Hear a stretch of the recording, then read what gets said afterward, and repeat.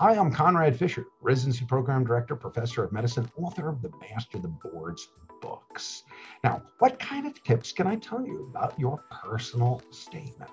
The personal statement is agonizing to people. After all, it's so personal.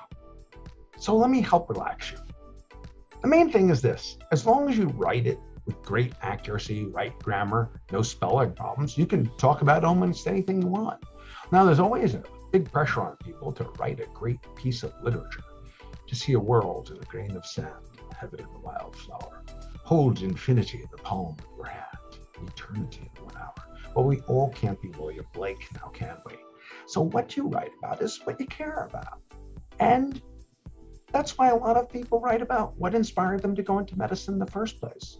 Tell a story about yourself. Tell a story about your family, your childhood, a patient. As long as it's sincere and the writing is true, it doesn't matter. And that should relax you. Get it double checked so you don't miss anything silly.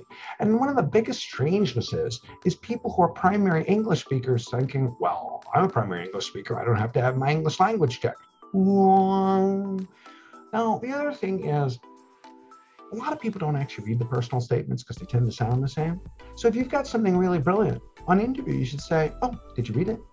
Now, when I was a medical student, I put in what I just said was that piece of poetry by William Blake.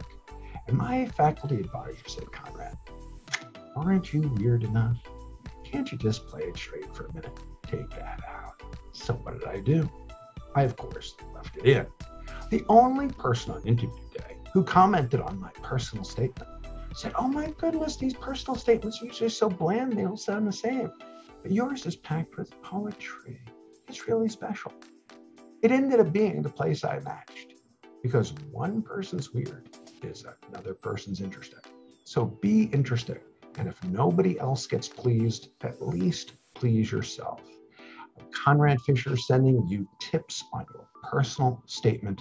Just get it accurate and tell any story that means something to you. Please let me know any comments or questions below. And we love hearing from our students and the people who read our books and watch our videos and come to our classes. Bye now.